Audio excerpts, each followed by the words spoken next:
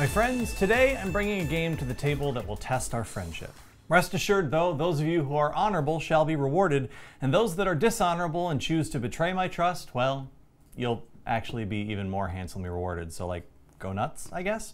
This is Among Thieves, a brand new prisoner's dilemma simulator from Indie Boards and Cards, and while what's in the box won't set it off, the actual table shenanigans here served up are the score. I'm sorry, that got a little away from me. Let's dig in. Inside the cover are the 8 player screens that denote not only your character, but their symbol for the honor mat.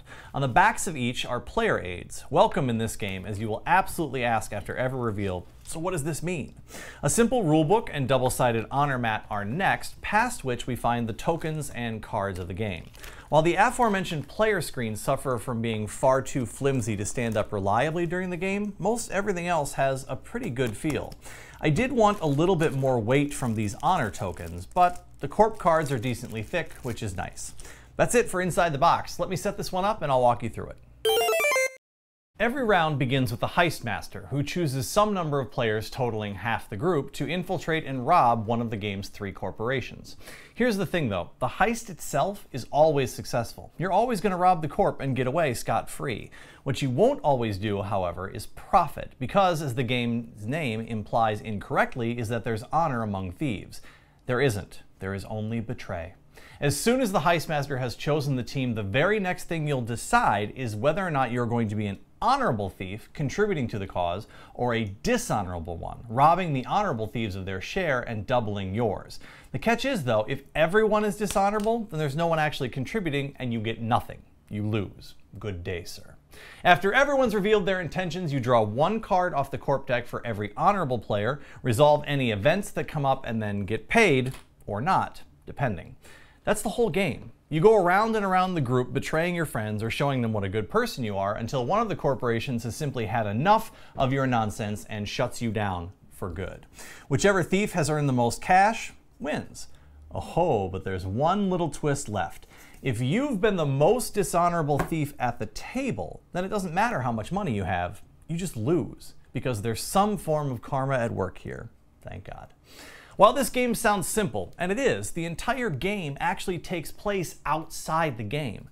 The sheer amount of negotiation in play here is astounding, and the rulebook encourages it. In our games, we've had people promising not only simple stuff like, I'll give you $2 million to take me along on your heist, and whatever I get from this heist, I'll split with you 50-50, but also legitimately ridiculous stuff like, I'll take you along, but if you betray me, you have to bring cake to the next game night. While the rulebook makes clear that any agreement is non-binding, you can completely lie if you want. I think there ought to be humanity-level rules about promising cake and then literally saying to me that the cake was a lie. That's like GLaDOS levels of evil, and I am not here for it. I actually loved Among Thieves, but you have to be able to feel out your group. As I mentioned, there's a lot about this game that has nothing, or at least very little, to do with the game itself, so your table has to be ready for that. There are certainly times when everyone gets so mired down with talk about whether or not they'll betray you that suddenly you realize it's been 15 minutes and no one's actually done anything. However, the mark of a good game is how much fun you have while it's on the table, and by that metric, Among Thieves ranks very highly. Among Thieves is a classic example of a game being more than the sum of its parts by putting most of the gameplay between the rules. Let's go through our checklist real quick. In the box, rulebook clear and non-gender pronouns. There are a couple of edge cases that the rulebook doesn't clarify, such as whether or not the event cards only pertain to those in the heist or not. A situation that came up quite a bit in our playthroughs of it, so I can't imagine that it simply snuck by the developer. Still, there's not a lot that actually gets in the way of the core negotiation here, so that's nice. Non-gendered third-person pronouns are used throughout the rulebook. Iconography clear. Mostly. With 8 players, the game's maximum, each person's player icon can get a little confusing, but it's emblazoned on their player screen, so it only takes a second to check. Packaging well done. The smallish box fits everything very nicely, but won't accommodate sleeved cards, so you'll either have to go without, always a dicey choice, or find a different storage solution. There are enough baggies to handle the tokens though, so that's nice. On the table, good representation. Of the 8 characters depicted on the player screens, 5 seem to be male, 2 of them seem to be female, and at least 1 appears to be non-binary. I would have preferred 1 or 2 less male-forward characters, but the inclusion of a non-binary character is welcome. Component quality. Fair. The honor tokens could stand to be just a touch heavier, but the punch-out money tokens are decent. The corporation cards have a nice thickness to them, but the player screens are far too thin and delicate. Replay value. Incredibly high. Depending on your group, this could easily be your go-to game for a higher player count. It suffers pretty readily from targeting a player to lose though, so keep that in mind. Regular groups where one person is perceived to always win could be struggle with boxing out players here. Fun to lose. A little bit. Since everyone gets to take turns being the Heistmaster, you're guaranteed to play at least once a round.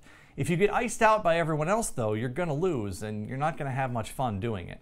Don't play this one in a group where people's feelings are easily hurt. Though, having said that, maybe don't play a lot of games in that group. Our time with Among Thieves was definitely memorable, though some of us were unsure if it would hit the table again. There's a ton of opportunity for metagaming here, as we tried to break the game in different rounds to see if we could figure out an optimal combination of betrayers. Turns out the developers also tried to do this, and it's pretty bulletproof. At the end of the day, it's all going to come down to whether or not you can trust your fellow criminals. And if I learned anything playing this one, it's that you should never, and I mean never, ever trust Megan. She will 100% betray you. I'm Nicholas, reminding you to help protect the game population. Always leave your cards. I'm just here to say, Betray. why would you say playing Among Thieves instead of our time among thieves?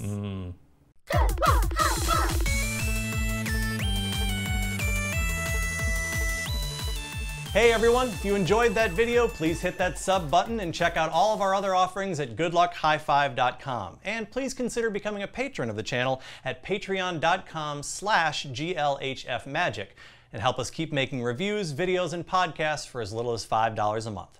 We're also always looking for new games to review, so if you make games or you know a company who does and wants to have their game reviewed on Good Luck High Five, please reach out to us at glhf@goodluckhighfive.com and we'd be happy to take a look. You can follow me, Captain N the Game Master, on Twitter and Instagram at CaptainNGM, and follow the channel at GLHF Magic. Remember, please shop at your local game store whenever possible.